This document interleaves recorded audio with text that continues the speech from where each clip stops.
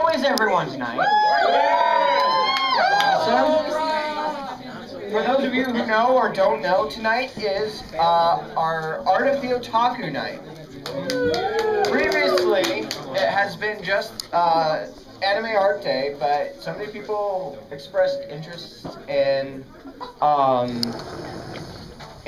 fanfic writing and the getting into character while in cosplay. Cosplay. So yes, cosplay. So we've expanded this month to Art of the Otaku night. So we have 3 guests tonight. Each one is going to take on a different aspect that I already mentioned. Stop that. What? Not you, the. Oh, I thought you meant, I was like, I didn't do anything. It's all your fault. Not you, the speaker. For a second, I was like, oh my god. So, and also tonight, for those of you who like to draw, or those of you who don't, Also whichever, we are having a contest to see who can draw the most awesome Munchie. Which, if you don't know who Munchie is, he is our little mascot, which is displayed on anyone who's wearing an Animatics shirt. Way ahead of you, dude. Oh, see? You came prepared. Well done. So we have paper and pen for anyone who wants to enter. It is due shortly before the end of this meet, which is at 9. Also, everyone, guess what next month is for Animatics? March! Yes! Very good! Give that person a cookie! Yeah, we have cookies. Yeah. Oh, dude, cookie. So, I don't know how many of you remember this, because I see a bunch of new faces. But next month is our Whose Anime Is It Anyways competition. For those of you who don't know what it is, if you've seen Whose Anime, it's just, or Whose Anime. Thank you. Good job, Eric. There we go. Yeah, you did. Whoever has seen Whose Line Is It? Yeah. Anyone? Whose Line? That's not a lot of people. Holy crap, there's coffee. Apparently. Well, it's an ad-lib performance, basically, based on given situations. By a mystical way, it's nuts. Almost worked. Come on, people. Well, you've also got the gamers over there that Stuff a cookie are in awesome themselves. But yes, next month is our Whose Anime Is It Anyways? It's ad-lib performances based on given situations. Anyone can participate if they want to. If you don't, all you have to do is come and enjoy the show. It was pretty freaking hysterical last time. Well, yes, it was. Last time we did it. We've also done it some other times, but it's always proved to be interesting. Yeah. Especially last year. Yeah. Let's see. Do we have our winner from last month? Or last year? It was you. No, I was second. Oh, that's right, you did win. You were second. I was there. This is true. He won last year, he was second. That's right. Yeah. I think I was 4th. And now he took over my job as host too. So, you know, that's how it is. Oh, yeah. Hosting it. Yes, you're now hosting.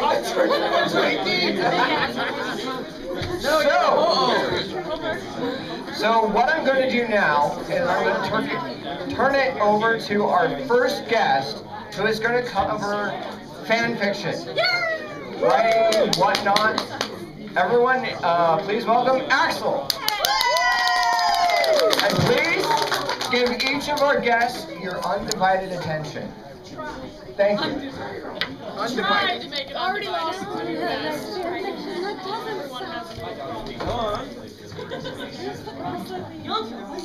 What? Undivided attention. I'm sorry. I was just explaining how someone was right. Undivided would be me. Alright. Sorry. God, everyone standing is kind of freaking me out. I'm so used to people sitting. I'm like, ah! Okay. So I can talk about the art of fan fiction writing. which I will admit that I do more role-playing than fanfiction writing as of late, but springboarding off of that, I think that role-playing is a good basis for writing fanfiction. Here. Yeah. What? No, I roleplay a lot. Good. Okay, so let's start off with a question. Who has ever role-played or written fanfic? Yo! Raise them high, people! Woo! Yes. Okay. I'm Tamaki right now, so love role-playing to me. Alright. So I think... Oh god, their table's disgusting. I think the biggest thing I see when I'm reading fanfiction, when I go into fanfiction or fanfiction. Oh god. Fanfic or live journal or AO3, which is Archive of Our Own, which you need an invite to join, and it's so annoying because it's so much nicer. But anyway. Well, that's is that I see a lot of people who start off like they're in their little disclaimer or whatever. Oh, I'm bad at grammar, so this might be kind of better. Oh, I'm kind of out of character, this might be better. Oh, my spelling sucks, so this might be kind of bad. That's what I see a lot. And one of the biggest rules that I go by when I'm writing fanfiction or role-playing or whatever is never apologize for what you write. Same goes for drawing. Yeah, same with drawing. Never apologize for what you draw. Don't be like, oh, I'm sorry that this is kind of blah, but I'm putting it out there anyway. No, just be like, girl, I'm putting it out there. I censor myself there. Look at how controlled I am. Yay. And going along with don't be sorry for what you're writing, is believe in what you're writing. Don't be like, oh, well, I'm just going to write this, but I think it's kind of wishy-washy, but I'm going to write it anyway. No, be like, no, this is totally what this character would do. I'm following canon to the T. I believe fully in what I am putting on this page, or what I'm typing on this screen, or what I'm inscribing in this clay tablet. I don't know who writes fanfiction on clay tablets, but whatever. There might be actually ancient fanfiction you find in your life. You found my Gilgamesh fanfiction. Yes. Do you have a question? I thought I buried that thing. Oh. Okay. So no, you didn't have a question. You were just imitating. Got it. Scary. Okay. Let's see. What other lovely things do I have in my note that I'm glad I wrote now? Actually, now I'm writing Gilgamesh. Another thing. This is, and remember, this is all just my personal stuff. You don't have to follow it. You don't even have to tune me out right now. I don't care. Please don't, though. I'd be sad. Undivided attention. Another What did you thing say? is, I'm gonna throw my lip balm at that ginger right there. You're writing missile! You're right, two magic. Fanfic. And you're writing in the fandom canon. So, like, let's say you're writing, God, I can't even, nothing is coming. Supernatural fanfic, I guess. Which I've never written, so that's probably a bad example. And you're trying to stick with canon. You're not going to be like, oh, and then Dean was actually an alien from outer space and he came out of the spaceship, because I needed to fit with my plot that I made. No. But he can still be gay, If right? you do something like that, you should label it as alternate universe. Which brings up another interesting point that Looks so intelligent. I was reading stuff online before I started this panel. Don't be smart, look smart. And one of the people, I was like, I just Googled, I was like, okay, well, how to write fanfiction so I can kind of refresh myself and not have to wing it. And one of the people was like, anything that deviates from canon in any way is alternate universe, and I'm like, I don't think so. That doesn't really seem quite right, because I mean, if you just insert an original character into canon, it's not automatically make an alternate universe, even though you're changing that from May I give a good example? Yes. Example of alternate universe. I want an example. Taking like Avatar: Last Airbender peoples and then putting them into a high school. Yeah. That is alternate universe. That is completely different. Captain Kirk and his crew, And putting them in My Little Pony. or making them into a Western crossover. Those are all alternate universes. And oh my god, I'm such a big proponent of alternate universes because they're so much fun when you can take, for example, if you take Captain Kirk and you're like, you're now a cowboy Captain Kirk. Yeah? You got a lasso and you do this thing. Yeah. And you get all the ladies still. Actually, not with a lasso, I think you would do, I don't know, like a phaser or something. Why would you do that? Why not? Come on, Yanto. Oh, really?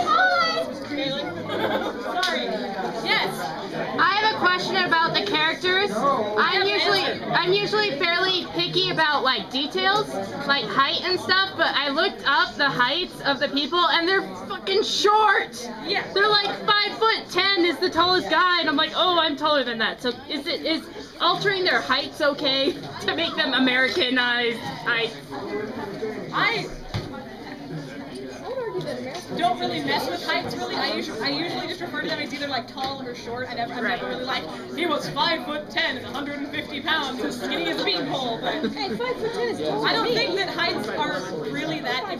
They're not like, okay, I can't say they're not important because they are important. Because if you're trying to do like a kissing scene, you know, someone who's like 4 foot nothing and someone who's 6 feet, you can't just be like, and then they met and kissed because you'd be kissing a belly button. And then Can't hear you. who can't hear me? Me. You? Yeah. I'm not yelling loud enough. I'm sorry. No people. Oh.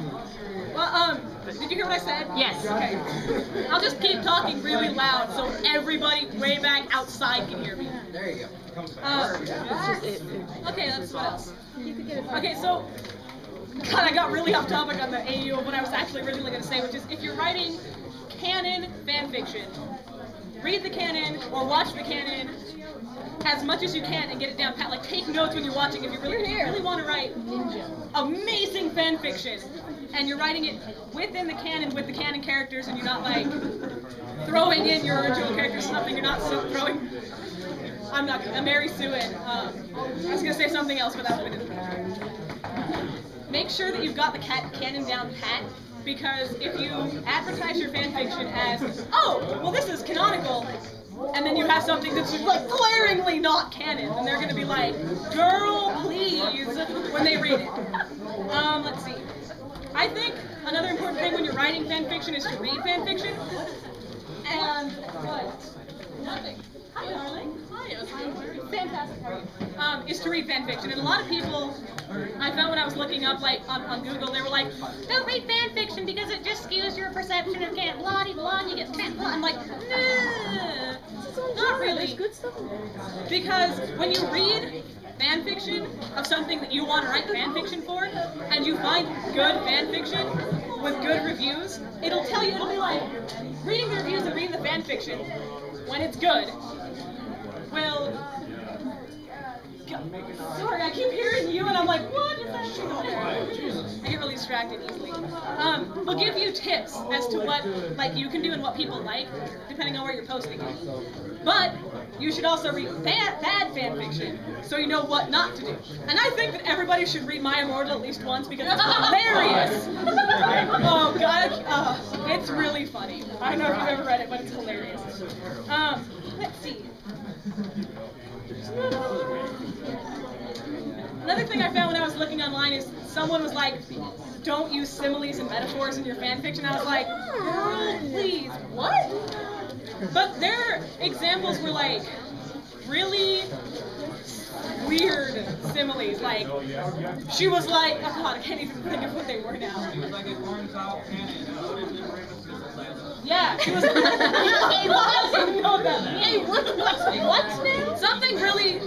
I think if you use a really dumb simile, A corn it's a corn cob cannon loaded to the brim with missile silos. Missile something. See, that is an example of a bad simile. But if you like, that's great. I think her eyes were like fire. I would use that simile. I'm like, sure, I like that.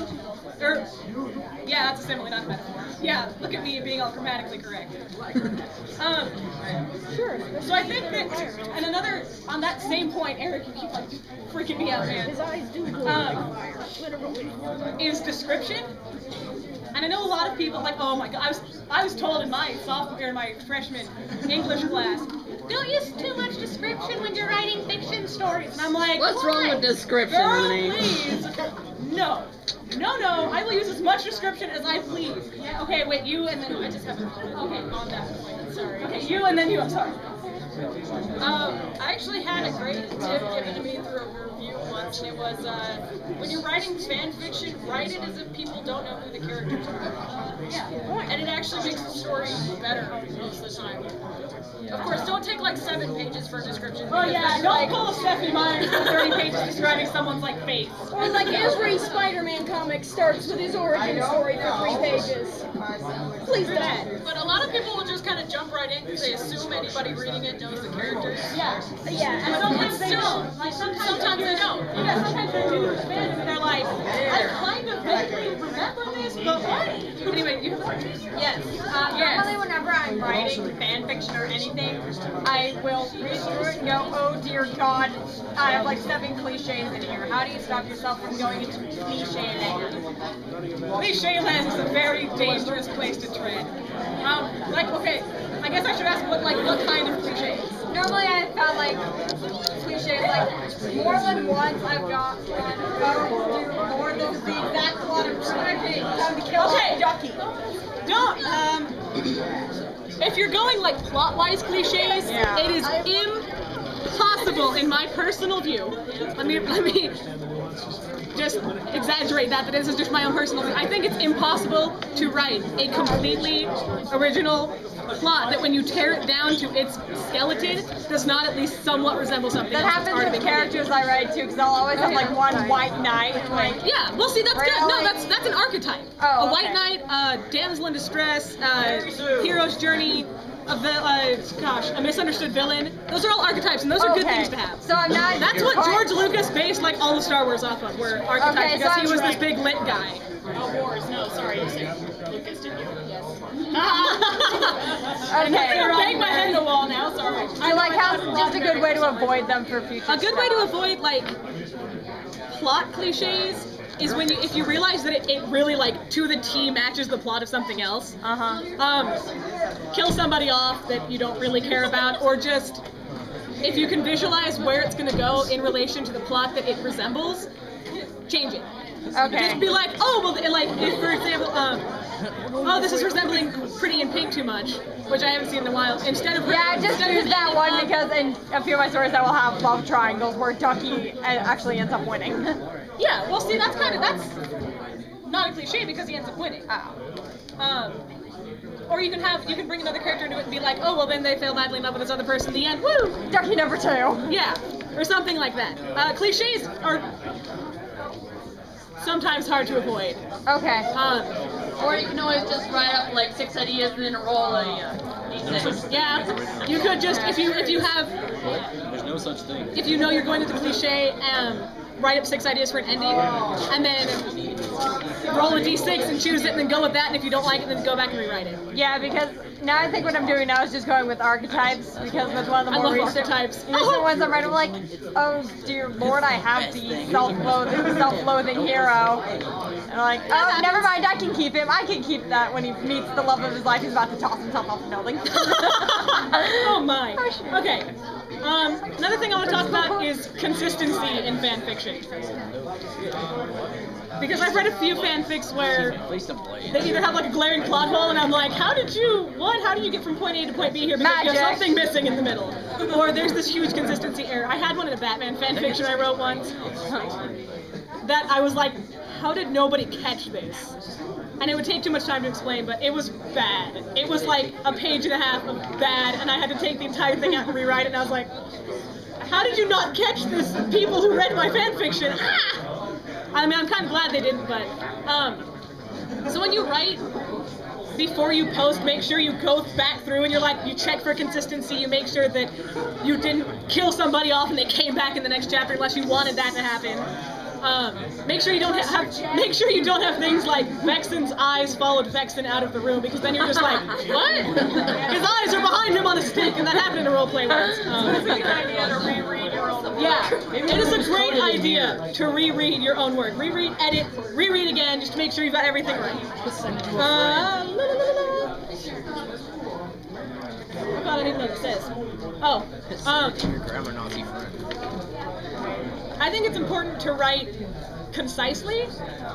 Like, don't put unnecessary words in there. Like, don't use 17 adjectives to describe one person in the same sentence that's now a paragraph and a half long. That gets real. Don't be Hemingway. Don't be Hemingway. Don't be Steinbeck either. What's wrong with Hemingway? Did you use the word that's not? Yeah, don't just try to dramatic way. I guess that's what that like.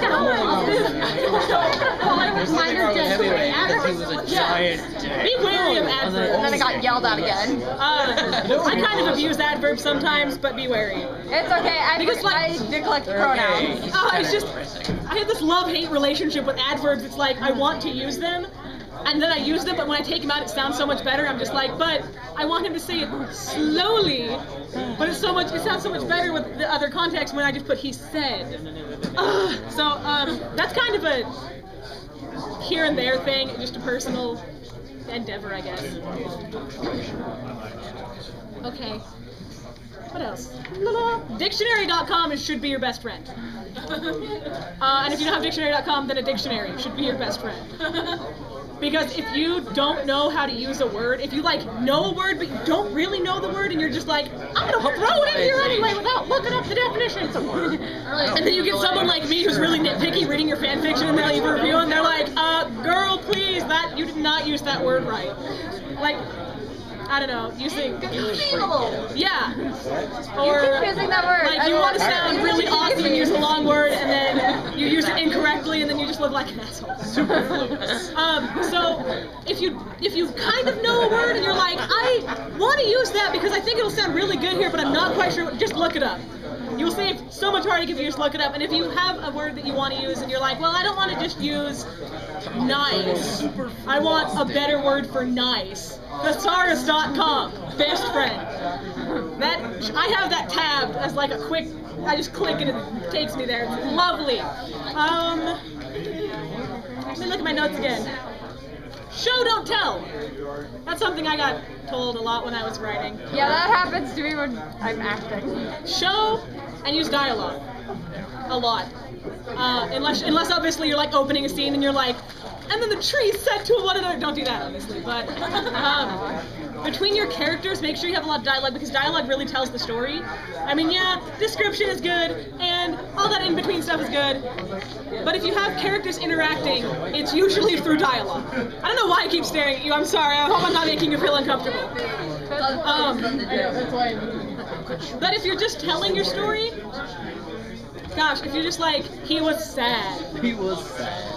Well, if you're really just... And then if you're me reading it, you're gonna be like, whatever, I have no feelings for him, but if you're like, he sat down, shoulders slumped, head dropped between, I don't know, dropped his chin to his chin, I can't speak fanfiction, sorry. Eyes closed in a gloomy, dark room, with one tear silently down his cheek. And then you're like, wow, that is a sad fellow. No, and it's cliche. River. Well, that is a sad, strange little person. That's enough, yeah, there's the fine line. I think there's a fine line between what's cliche and what's not.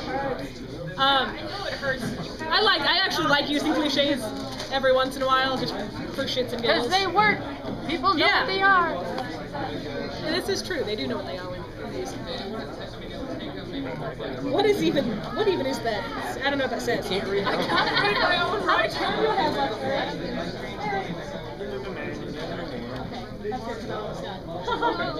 The last thing I want to mention, since he says I'm running low and I have nothing else on my note sheet anyway, is to take time to write. Don't just be like, oh, I have this great idea, and type it up in like 15 seconds, and then post it. Yeah, I got that once when I was 6, and it came out. Like, what is this? Yeah, what even is this thing? Yeah, those are okay. Here's what you do. If you have a great idea that just slams into the back of your head like a freight train, make a plot bunny. That is like the best thing you can do with an idea that just smacks you in the face, is to make a plot bunny. Just type up a really quick plot like, okay, these are the characters I want to use, this is where I want the story to go, this is a conflict I want to happen, and then save it in your Word document and come back to it later when you have more time to actually flesh it out and make it good. Because, I don't want to sound like a horrible person, but I hate reading bad fanfiction. I hate reading fanfiction that people just, like, type up for the NC-17 aspect, and they just destroy the characterization, and then I'm just like, I can't even, and it just makes me throw my laptop across the room. I'm like, fuck, yeah, questions? Any more questions? Yes, child. Okay, normally whenever I write fanfiction, it ends up being like 5 pages, and that's my whole story. How can I kind of flesh it out and make it look respectable? Description. Depending on what your plot is, try to think of ways that you can add, maybe like, if you have like an overarching plot, like, oh, well, they need to catch a bad guy, for example. That's your main conflict. Try to add some subplots, like on their journey to catch the bad guy, they have to help a village that's on fire, or they meet up with this cool Morphe guy who actually turns out to be evil in the end, or and little subplots like that. Okay, because this is what I'm writing right now, I'm totally dependent on subplots. Yeah, but make sure you have like, make sure they're valid. And don't make it just subplots, I would suggest. Kind of have like an overarching plot. I have like 1 or 2. Yeah, and then kind of like most detective shows, there's always like an overarching plot, and then there's all the side stories that each episode comprises. Kind of like Castle, Beckett's trying to find her mother's killer, and Castle's helping, and then they have all these sub-cases that they do in between this happening, and sometimes it ties in and sometimes it doesn't. I need to keep reminding myself to get on Hulu and watch the Blue Butterfly. Yeah, I'm not caught up, so. Blue Butterfly. Any other questions? There's something you should always do: stay in the correct perspective. Oh yeah, I didn't cover perspective or point of view. If you're writing in third person, stay in third person. Don't switch to first. If you're writing in first, stay in first. Second person. I write in second person. Girl, please. Yes.